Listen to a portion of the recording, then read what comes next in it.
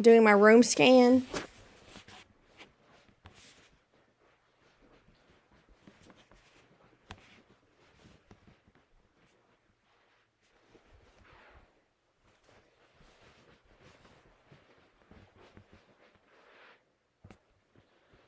My equipment, pillows, drape.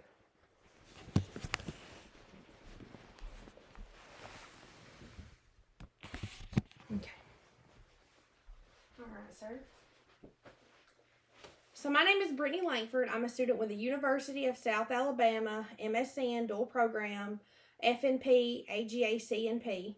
Today I'm going to be performing an abdominal assessment. Jordan Langford, do you give me consent to perform an abdominal assessment on you on camera to send in to my instructor for the purposes of grading?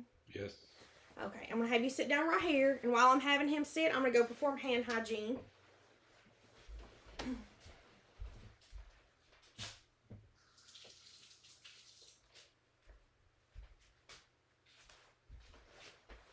Okay, sir, so what I'm going to have you do is I'm going to have you lay back, and I'm going to place this pillow underneath your head.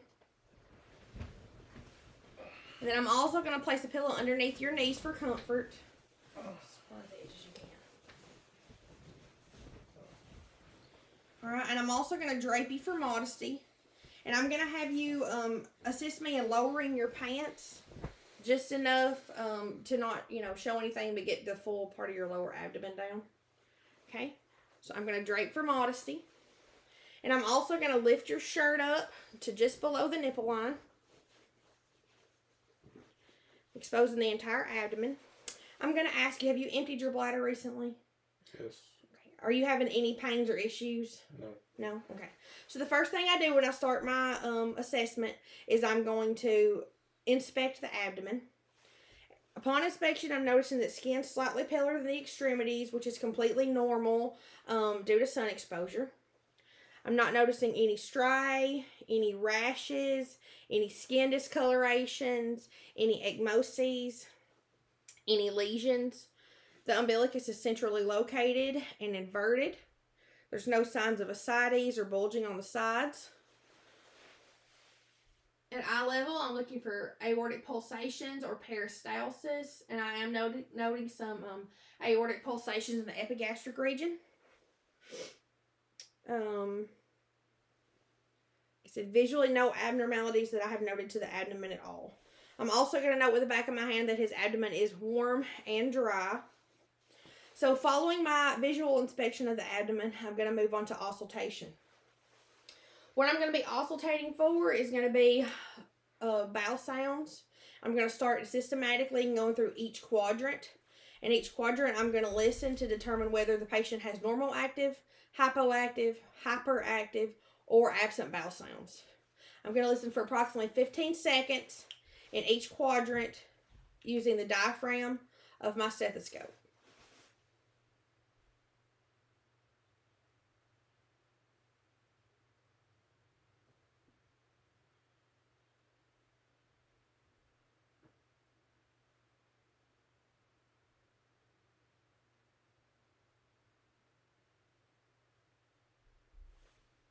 Left upper.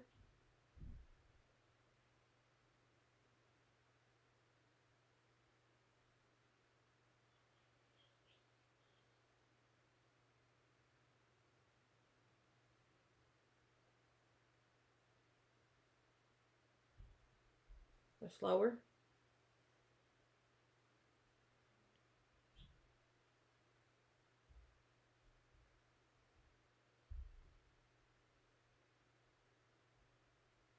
Right lower.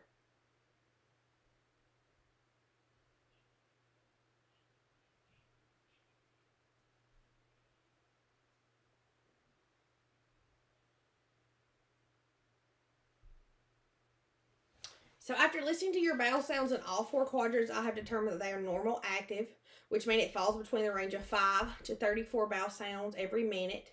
Normal bowel sounds consist of like a high-pitched clicking and some gurgling noises. If they had been hypo, which would have been less than 5, that could be indicative of peritonitis. If it would have been hyper, over 35, that could be an indication of a possible beginnings of early bowel obstruction or diarrhea. Absent bowel sounds can be indicative of an ileus. And in order to determine that bowel sounds were indeed absent, I would need to listen for at least 2 minutes, 2 to 5 minutes, to ensure before charting that I indeed heard no bowel sounds at all. Another abnormality would be if I heard a high-pitched tinkling sound. That could be indicative of a obstruction as well. But I did not hear that, and everything assessed was normal findings. So the next thing I'm going to do while auscultating the abdomen is I'm going to auscultate the blood vessels. I'm going to be using the bell of my stethoscope to do that. We're going to start out with aorta. And when I'm listening, what I'm listening for is bruits. Bruits are a turbulent sound that occur when there's a narrowing of the vessels. That can mean a lot of things, but most obviously indicative of arteriosclerotic disease. So we're going to listen to the aorta. It's below the xiphoid process, centrally located above the umbilicus.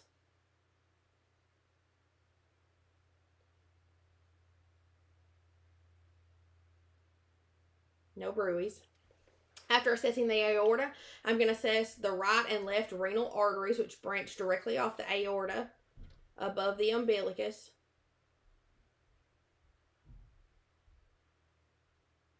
No bruits noted on the right. Let's listen to the left. No bruits there as well. Next, we're going to listen to the iliac arteries, which branch off the aorta below the level of the umbilicus. So we're going to listen to the right iliac artery. No bruits. And we're going to listen to the left.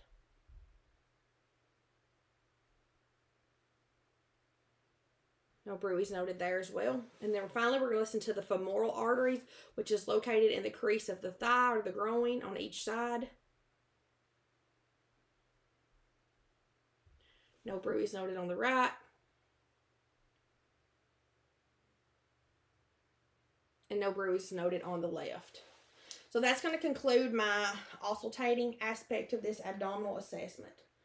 Following this, the next thing I'm going to do is I'm going to percuss the abdomen. When I percuss the abdomen, I'm going to listen for 2 things: tympany and dullness. Tympany can indicate air, which is normal because this is the intestines. Dullness can indicate feces, food particles, underlying organs, enlarged organs, or masses. So when I do this, I'm going to take my left hand and my right dominant hand. I'm going to tap on this middle finger and assess for either sound.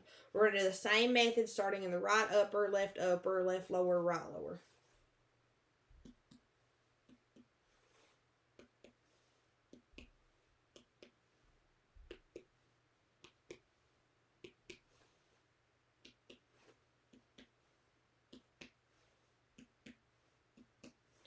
Okay, I did note a little bit of dullness in the left lower quadrant, like I said, but where the descending colon is, that can be indicative of feces.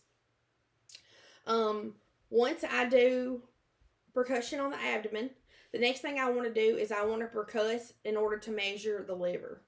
So what I do for that is I'm going to find the mid-clavicular line, and I'm going to go down past the level of the umbilicus in an area of tympany, right here. So what I'm going to do is I'm going to start palpating up until I note dullness. Once I note dullness, I'm going to mark that as the edge of the liver.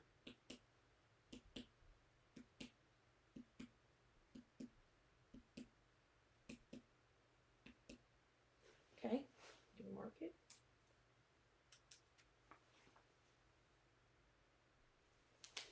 Okay, and now I'm going to come down to measure the top. I'm going to find that mid-clavicular line, start right below the nipple line, carefully percussing between the ribs, the intercostal spaces.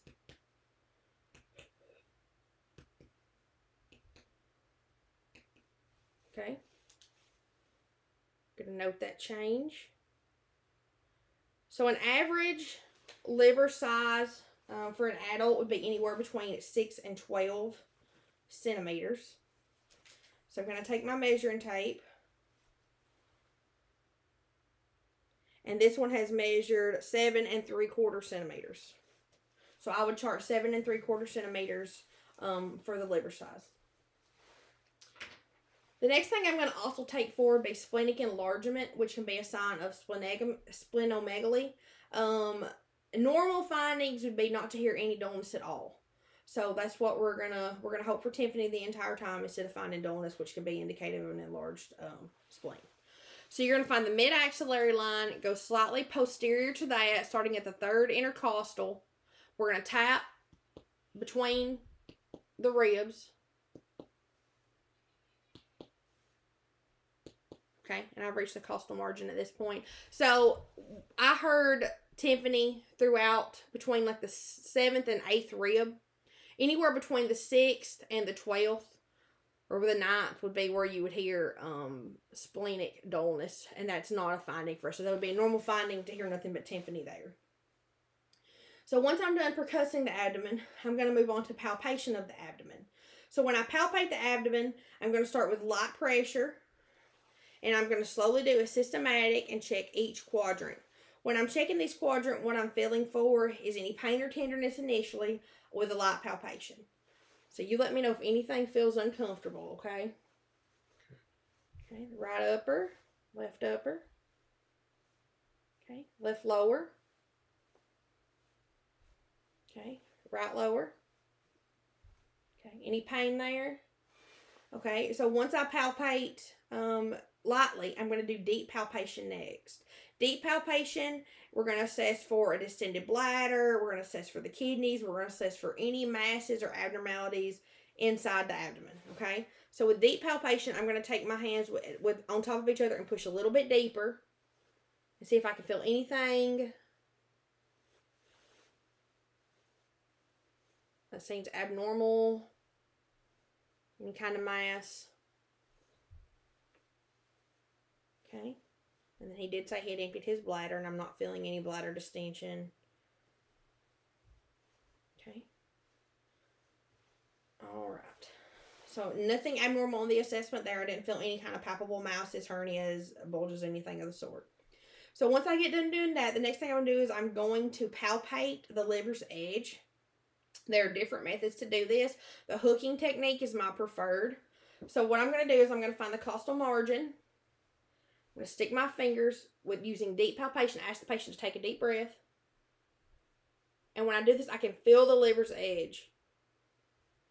The liver's edge feels smooth. It's firm. It does not feel lobular. It doesn't feel anything abnormal. So after I palpate the liver, I'm going to move over to palpating the spleen. In order to do this, I'm going to take my left hand, place it under the back side of the ribs and raise up slightly. I'm going to take my right hand and go underneath the ribs and push. So what I'm trying to feel for is the tip of the spleen. The tip of the spleen is only, just relax your abdomen. The tip of the spleen is only palpable in about 5% of adults if it's not enlarged. So I'm not feeling anything. So that would be another indicator of not having an enlarged spleen. So once I get done, two other things that I could palpate for. One of them will be cholecystitis. So in order to do that, one of the things that we look for would be a positive Murphy sign. So we're going to go into the right upper quadrant, wherever the patient is saying the pain is exactly. I'm going to push on it. I'm going to say, take a deep breath. Okay, the patient did not have any difficulty doing that. If I had to put the pressure and ask him to take a deep breath, it would have caused significant pain if he had had a positive Murphy sign, which is indicative of cholecystitis. The other thing that I'm going to feel for, palpate for, would be appendicitis. We're going to go to what's called McBurney's Point. It's located in the right lower quadrant. And this area is going to be an area of localized tenderness. So this, along with some other symptoms, is a really good indication of appendicitis. And you're not having any pain here, are you? Okay. So the last thing I'm going to do, and this is going to be, it just helps to make the assessment a little bit more smooth, is I'm going to have you sit straight up for me. And we're going to pull your shirt up in the back, exposing your back, please. So the last thing we're going to do is we're going to percuss the kidneys. We're going to assess for pain or tenderness. We're going to do this by finding the CVA, or the costal vertebral angle, which is going to be below the 12th rib, beside the transverse process of the lumbar spine. We're going to place our left hand using the ulnar side of our fist, and I'm going to do like a solid thud against my hand. You're not supposed to feel any pain or tenderness, and if you do, let me know, okay? Anything? Okay. All right, so that concludes my assessment. I'm going to have you lay back down. And I'm going to go back through and I'm going to scan the room one more time.